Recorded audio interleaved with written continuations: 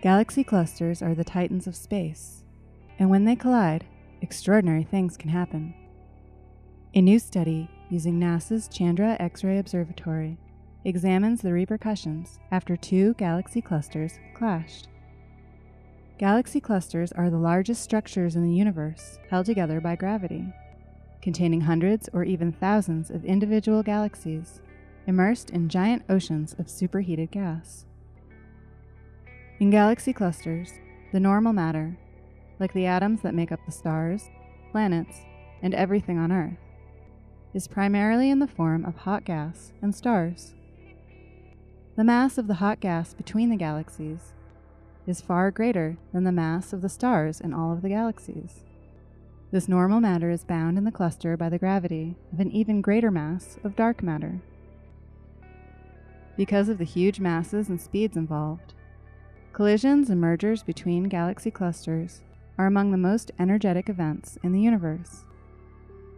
The galaxy cluster Abell 1775 is located about 960 million light-years from Earth, and a team of astronomers recently announced that they found a spiral-shaped pattern in Chandra's X-ray data of that system.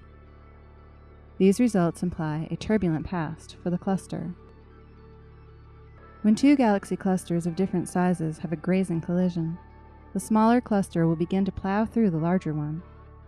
Because of its superior mass, the bigger cluster has the upper hand when it comes to gravitational pull. As the smaller cluster moves through, its hot gas is stripped off due to friction. This leaves behind a wake, or tail, that trails behind the cluster.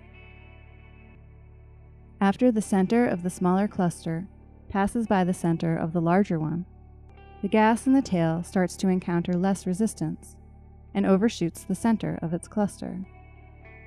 This can cause the tail to slingshot as it flies to the side, curving as it extends away from the cluster's center.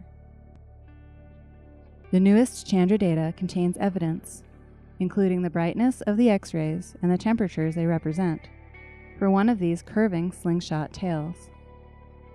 Previous studies of Abell 1775 with Chandra and other telescopes hinted, but did not confirm, that there was an ongoing collision in this system.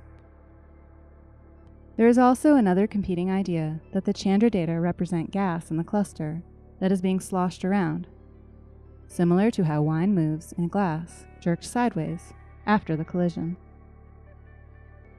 Astronomers will likely need more observations and modeling of Abell 1775 to help decide between these two scenarios.